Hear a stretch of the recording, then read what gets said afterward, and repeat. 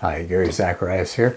We'll be doing a series of videos to let you get comfortable with what's going on in our class. And I thought I would start, this will be our first video, I thought I'd look at the research paper. If you turn to page 94 in the textbook, that's where it's discussed, and I know you can read it, but I just want to give you some highlights. This is a little different research. A lot of people are used to going out and finding information and dumping it into a paper and turning it in, saying, there you go. And I used to do research that way. And I realized I was bored reading those papers, and the students were bored doing those papers because they didn't get a chance to express themselves at all. So I came across something called an iSearch paper, iSearch, letter I, which means you are going to be involved in the paper. You'll actually be in the paper as well as the information. So that's what makes it a little bit different. You're allowed to be in this. It's going to be a story as well as your search for information. So it's got 5 parts, and I've got a bunch of these samples that you can look at on Canvas. Just go to research area and take a look. I've got, I don't know, maybe 9 or 10 papers that students have turned in the past. So that should help you just to see what they look like. But basically, you find something you're interested in, something you think you can get enough information on. But be careful. I've had some students try to take a big bite out of something that's way too big, and it just overwhelms them after a while. I'll give you an example. I had somebody doing Dwight Eisenhower, President of the United States, back in the 50s, and I said, that's too big a topic. So because I said, you'll find books and books and books, and you're going to have to read just tons of material. And it's going to be bigger than what it needs to be. It's going to be a book itself, so narrow it. So he ended up finally narrowing it down to one episode that happened to Eisenhower while he was president. It was about a 1 week or 2 week period of time. I said, great. Now when you find those big books out there that are on Eisenhower, you can just read the section about that item that you wanted to talk about. You don't have to read about his life, his marriage, his war experiences, all that kind of stuff. Just focus on that one item. So make sure your topic, whatever you're picking, make sure there is information on it, but not a room full of information. You don't want to do an entire life of somebody. You don't want to do a history of a nation. You might not even want to do one battle if it's a huge battle. So narrow it down. You pick what you like. I've had people do things about careers. I've had papers on historical ideas, quantum computing, animals, diseases that run in their family. So it's up to you. You pick something that you don't mind doing a little work with. And it's going to have 5 sections. First is, why'd you pick the topic?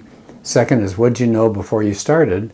Third is the actual searching for the information. I want you to read that part very carefully and look at what it says in some of the sample papers, because you're not just finding the information. You're going to tell me how you found it, then you're going to tell me the information, and then you're going to evaluate that source. Now you do that for every one of your 10 sources. You need 10 sources for this paper. So you have to do that, all 3 things for each source. Does that make sense? How'd you find it? What was in there? What was the information? And then you evaluate it as good or bad or questionable or whatever. Okay, so that's really important to know. I said as the semester goes on, there are going to be some updates. So it's not just, here, go write a paper, but I will give you updates along the way where you'll have to do a bit, a piece, a little, and all of a sudden you've got a lot. You've got your paper ready to go. So don't feel like this is overwhelming you. And be sure to check with me as you're working on this in case you have any questions. So that's the research paper. Please look them up as far as some of those samples so you get a feel for it, so you can get the structure of it down. Hi again, let's talk research again.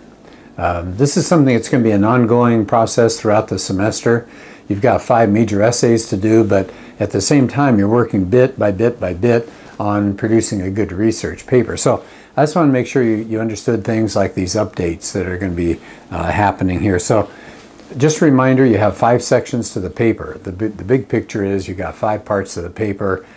Why you picked a topic, what you knew before you started, and then the research itself. And then 4 is a summary of what you said, and then 5 is what's ahead for you. Okay, so that's on page 94.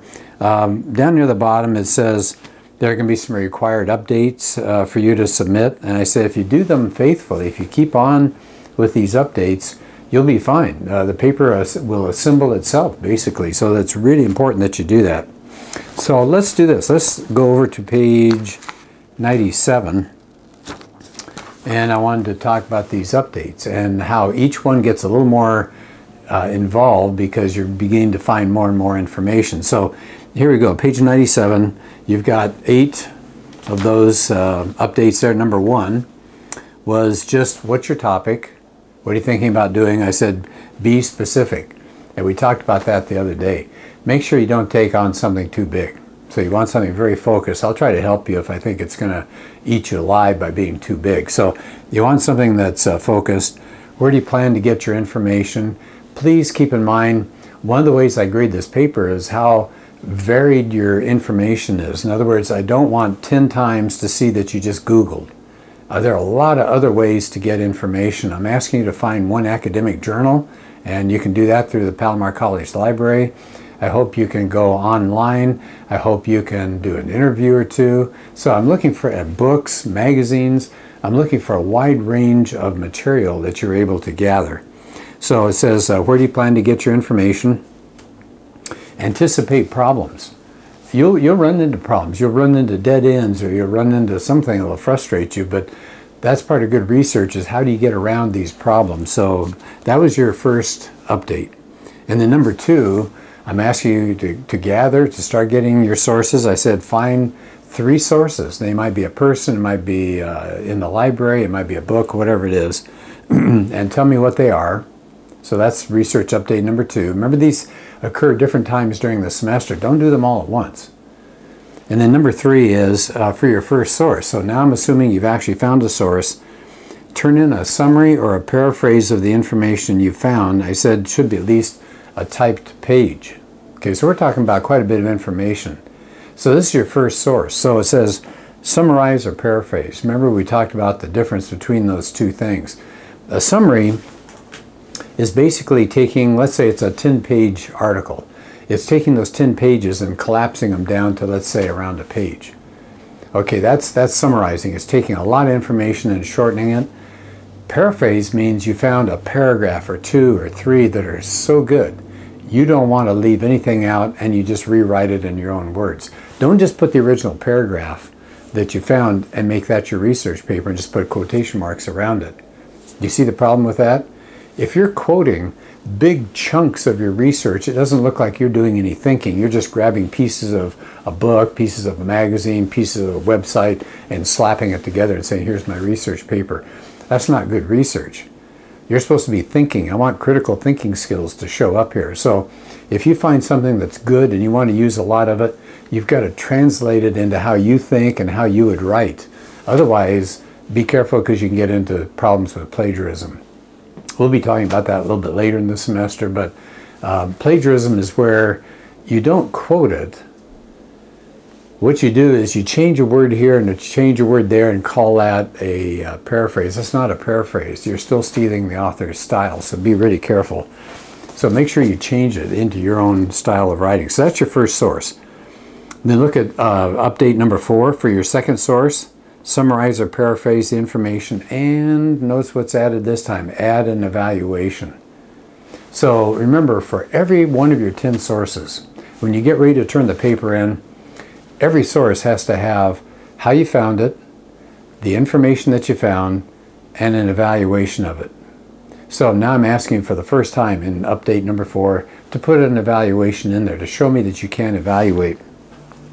If you've got questions about what would you do, how do you evaluate those kinds of things, I've got some information for you here, if I can find the page number. Okay, it's on 104 and 105. So look at 104 and 105, especially 105, because it talks about evaluating especially online sources. So I am asking you to go ahead and evaluate for the first time. So that's research update number 4. Number 5, do you see what I'm doing? I'm just saying keep going, get some more sources together. So it says for your 3rd and your 4th source. So now as the semester moves along, you should be gathering more information. Number 6 says do it for your 5th and your 6th sources.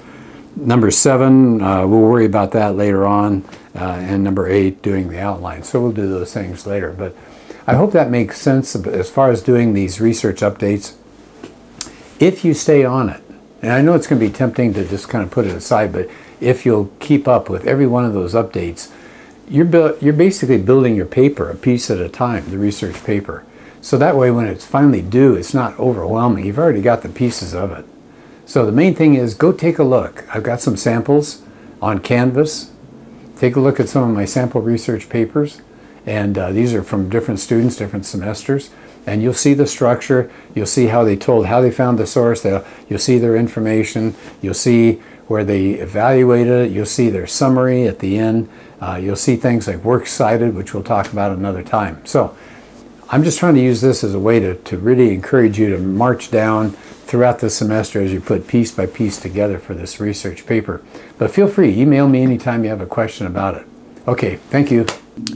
It's time to take another look at the research paper, maybe the big picture, but more than that, I want you to see the guidelines, the things I'm looking for that make for a really good research paper. So the information starts on page 94, and I'm not sure I'm going to go over much of that because this is material I'm sure you've already looked at.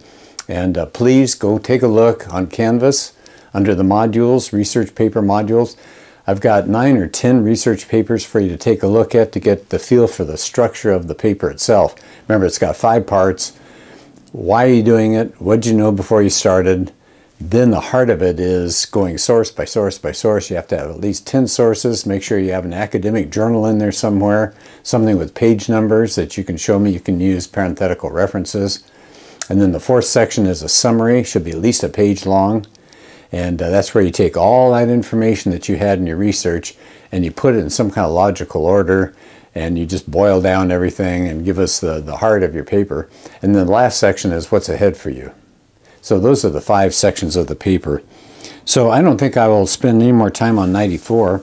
If you look at 95 at the top of the page, this is a quick overview of the structure of the thing. So can you see my Roman numerals off to the far left there? 1, 2, 3, 4, 5. Those are those 5 areas we talked about.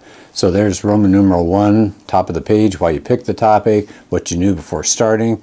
And then look at A, B, C, D, E, F, G. That's where you start going through source A, information, the evaluation, all that kind of stuff. Come down to Roman numeral 4. That's the one that looks like an I and a V. Summarize your information. And then the V is 5, what's ahead for you when you're done. Now, after that, I'm trying to give you just a rough idea of how much space to devote to each of these sections. So I said for numbers 1 and 2, that's going to be extremely short, just a few sentences each. So it may be somewhere around 5 to 10% of your paper. So if you're spending way too much time on this, you might want to cut back some. How about number 3, section 3? That's the story of your search. That's going to be fairly short. Don't spend a lot of time on the story unless you have something really interesting to tell. I have had some really interesting stories that people have shared in their paper, but for the most part it's going to be just a few sentences. And then look where it says Roman numeral 3, B and E, that's referring back up.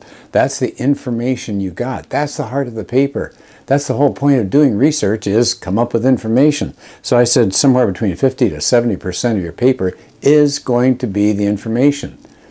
That's why it is a research paper. And then evaluate your sources. That's going to be another 10, maybe 15% of the paper. Remember, that's where you take a look at the source and say, I trusted the author. It was organized well. It gave me other places I could go to for information. Or it was too hard to read.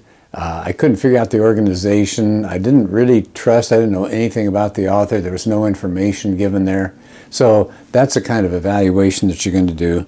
And then Roman numeral 4 at the bottom there, maybe 10 to 15% is your actual summary. That's at least a page long. And then finally, Roman numeral 5, maybe 1 to 5%, just what's ahead. It might be just a couple of sentences, no more than that. All right, bottom of the page, still on page 95, very bottom of the page, I have a checklist and warnings. This is where it can go very, very wrong. So be careful on this. A, potential trouble spots. 1, pretty simple, not enough information. Let me give you an example. You say you found a book. So I'm expecting at least a real solid chapter out of the book, or solid several pages that you're using out of the book, or maybe the whole book. And instead, I get a short paragraph that just says, this book told me what it was like for this person to grow up. Wait a minute. Where's all the information about what it was like for that person to grow up? So don't skim over the information. If it's good, solid information, you've got to spend time developing it and explaining it to us. So maybe not enough information. Number 2, at the very bottom of the page, incorrect organization. What organization? The organization at the top of page 95. You had 1, that's why you're doing it. You had 2, which is what you knew before you started. You had number 3, which is where you went source by source. How'd you find it? What was the information? Evaluate it. Go to the next source. How'd you find it? What's the information? Evaluate it. So that's the structure. And then you have number 4, which is summary. And then you have number 5, what's ahead for you. So once in a while, people have gotten lost and they don't have that kind of organization. Flip over to page 96. Number 3, vague evaluations. I'm going to spend some more time on the evaluations, having you turn them in, having me give you some feedback. But please, for the evaluations, you want specifics. Don't just say, I trusted this source. And don't just say, it was organized well. Don't just say, it had some interesting charts. Don't just say, it gave me some other places to go. Be specific. What were the charts like? How do you know it was organized well? If you say you trusted the source, why? Who's the person that wrote it? So be specific in your evaluation. This is crucial. Number 4, watch out for plagiarism. Especially, remember what we talked about. Plagiarism is where you put a lot of information into your paper from another source, and even if you give credit that you took it from another source, if you're using the author's style and words and same sentence structure without quoting it, if you're pretending that that's the way you wrote it, you didn't write it that way. You're actually stealing the author's structure and vocabulary and the way of writing. So use quotation marks if you have to. Most of the time, I want you to be able to take the source and think about it and write it down in your own style. So be careful, otherwise you'll end up with plagiarism. Number 5, the summary was either way too short or it wasn't organized very well. So maybe you're going to organize it by time, or if it's a disease, you might organize it by how do you get it, what does it do to you, and what's ahead as far as trying to cure it. So I don't know, something like that.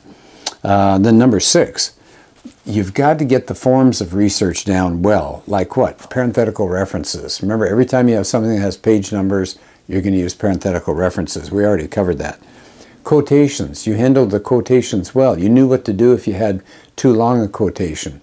You knew that you could use just a part of a sentence rather than an entire sentence. That would be effective.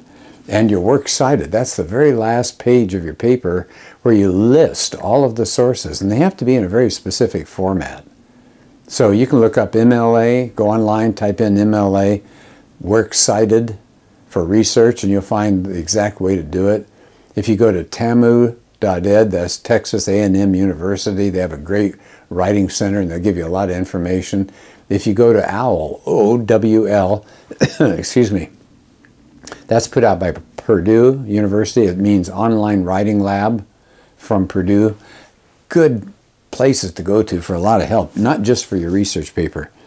All right, then look at letter B on page 96. These are the guidelines. These are the things I'm going to be looking for. A, good search strategy. What I don't want to see is I Googled, and that's what I see for 10 of your sources. That's not a search strategy. That's just an easy way to try to put a paper together. So I'm hoping your strategy included talking to a librarian, talking to somebody on campus, setting up an interview, sending off for some information using a website, a YouTube video, certainly academic journals. So show me that you can find a lot of different sources there. Number 2, you found sufficient information. You've got a lot of good information. Number 3, you have really good evaluations. Number 4, you have a summary that's really quality.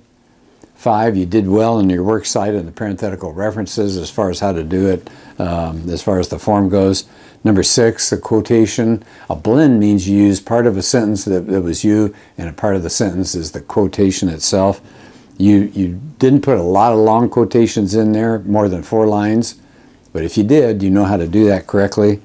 Number 7, don't lose track. Don't let the grammar fall apart. You still have to have good sentences, complete sentences, and things like that. All right, so I'm whipping through this kind of quickly. I hope that's all right. Make sure you email me if you have any issues or any questions at all, because this paper counts a lot. It counts twice as much as any other paper that you write in the class. So if you have a big problem, first of all, it hurts the grade because you lose a lot of points. But more than that, if this is the paper you decide to rewrite, it's hard to rewrite a research paper. It kind of eats you up. I mean, what if you only had 4 sources and I give it back to you and it doesn't have a good grade? Now, we're toward the end of the semester, you have to go hustle more sources, or it's something big that's wrong with the paper. It's tough to get it fixed up in time. So try to do as great a job as you can on this. So please email me with any questions or concerns that you have. All right, thanks.